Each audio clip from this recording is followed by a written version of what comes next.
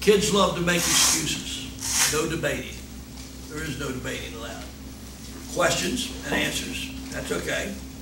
But this is not a debating club, it's a basketball team. I think a couple quick comments on that, and I know Coach would talk to me if he saw one of my games, is try not to have a conversation with the kid that's just coming out of the game. Clap your hands for him, say get a blow, but try not to have a conversation, because I think that's when you're going to get into debate with the kid. If he's been coming out, it might be truly for a blow, it might be because you thought he was not playing well or whatever it is, and you know, try to let them sit on the bench for a minute. I think that can be really effective in terms of not getting into that debate with them. I think some really